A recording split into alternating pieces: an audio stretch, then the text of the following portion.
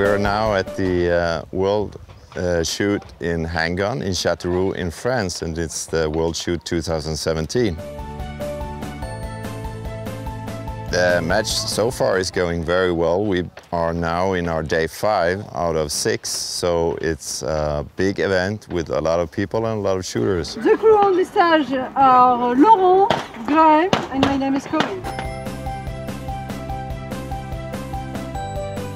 My job as the international range officer here is to be area CRO. That means that I am responsible for 6 of the stages that they are shooting here. There are range officers that are here. We come from actually all over the world. So we are, I think it's 90 different countries being represented here. And there's both international and national range officers here.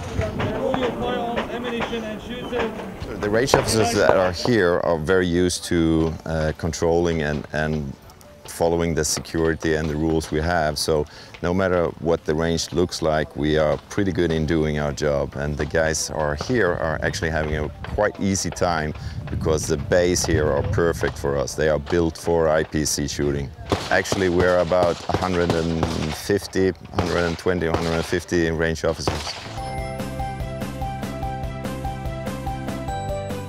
The stages here in the new range is really beautiful. They are big berms and they are looking fantastic compared to many of the shooting ranges around Europe. This is absolutely awesome. The shooting range is one of the top in the world right now. This is just built. I think this is the 2nd match they're having here, so I am looking forward to seeing more matches. And actually the next year we're going to do a World Shoot again. Then it's the World Shoot in shotgun, so we will come back here. I'm always happy to be in France.